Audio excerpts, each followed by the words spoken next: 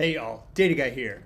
And today I have a video for you where I want to go through and show you how to use Apache Kafka for log aggregation. So a really common use case for Apache Kafka is to use it to consume from the potentially thousands of different systems that might comprise your backend architecture, collate it, and then process it, do some pre-processing before storing it in a backend database wherever you're storing all of your log information.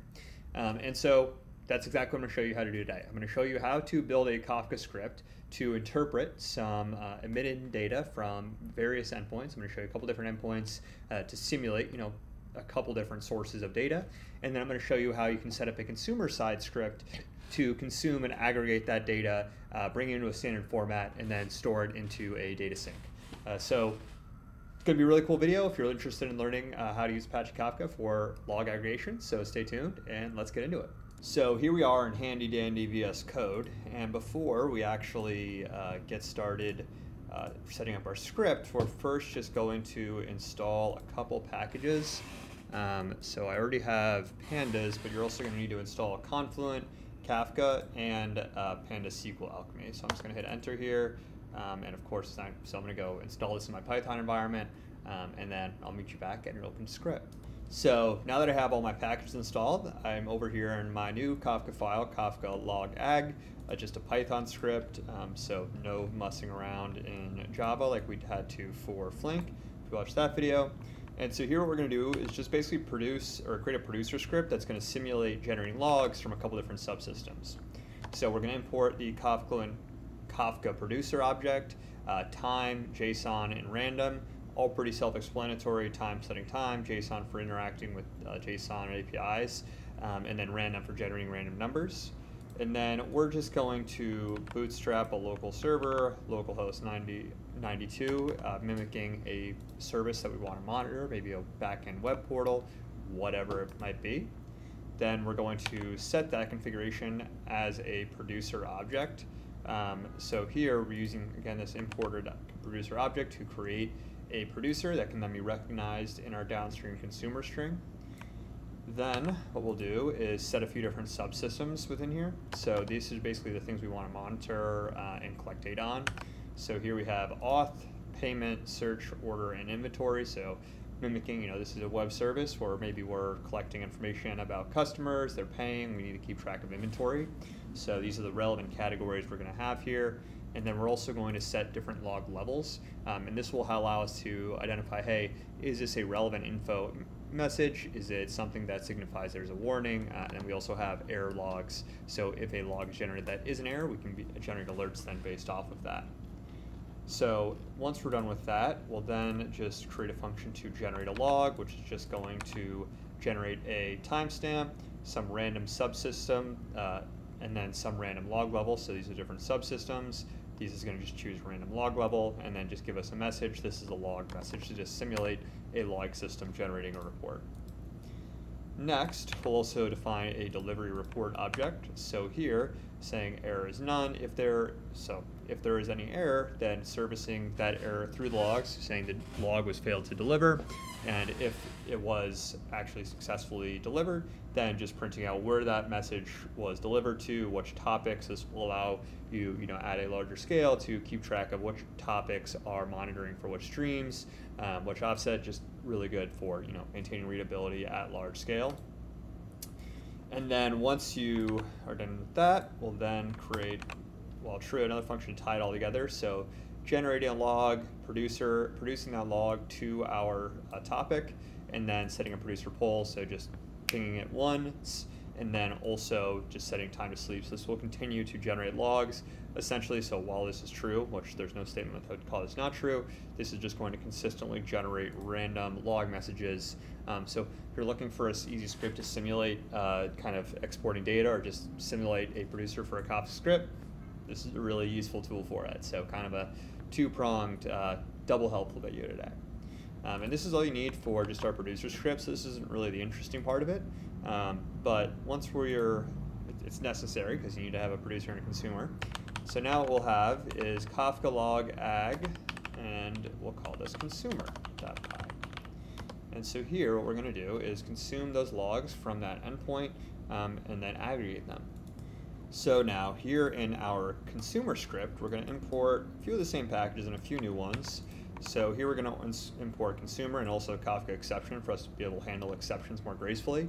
And then we're also going to import pandas to allow us to actually start to manipulate this data and collate it and aggregate it, as well as JSON, RE, and SQL Alchemy create engine. And so what RE and SQL Alchemy create engine is, first, RE is basically just allowing us to use regular expressions, so do things like search for a given string, and then SQL Alchemy is essentially just creating a local SQL database that we're going to use to process and store this data.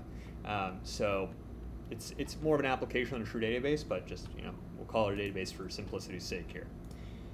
Next, we're going to set a consumer configuration, similar to how we set our producer configuration previously. So here, just Bootstrap servers or localhost 9092, setting a group ID here, and then also giving it a auto offsets to search for the earliest possible producer generated message. Then what we'll do is, similarly again, set our consumer object using that Confluent Kafka object, and then subscribe to the logs topic. So remember here, we're setting it to this logs topic.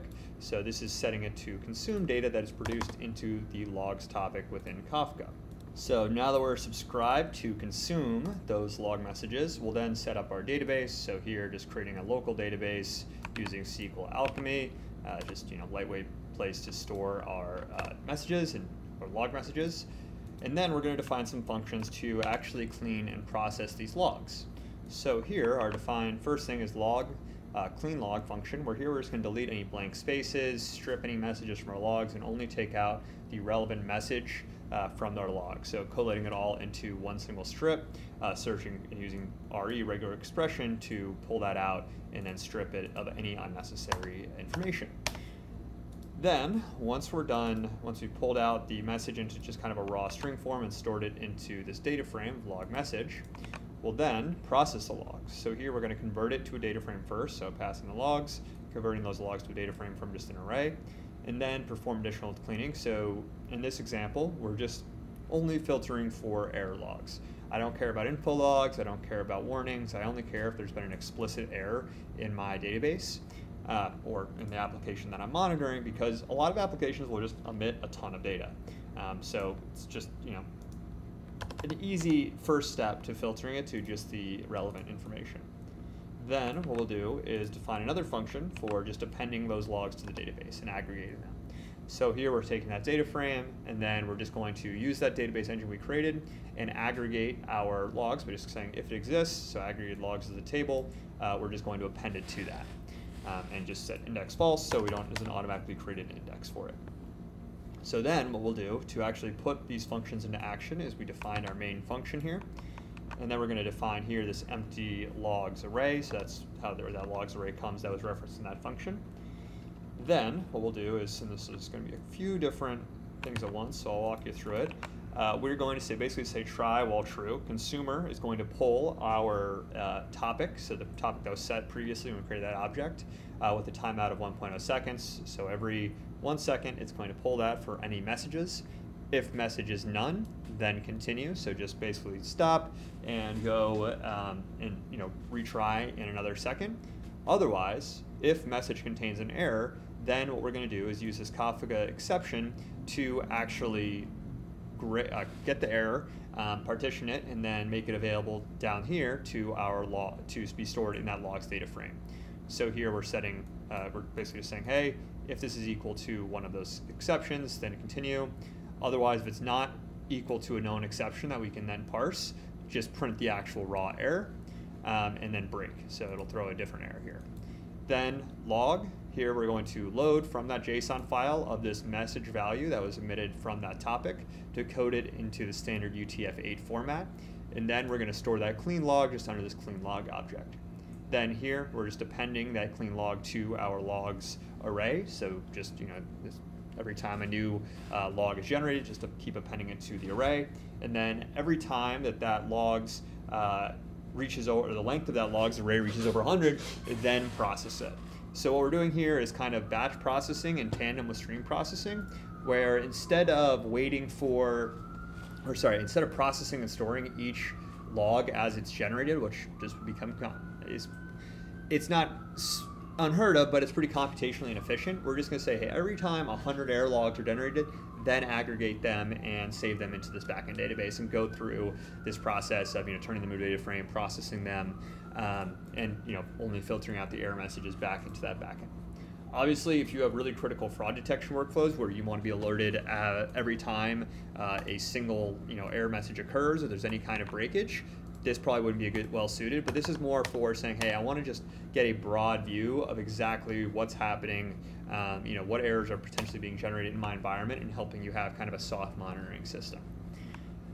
Now, just to have us the ability to kind of just say, hey, keyboard interrupt, if I just want to force it to do this, I can cancel this process. It'll then consume and process all the remaining logs. If you turn it off, it won't just lose any logs that are still yet to be processed.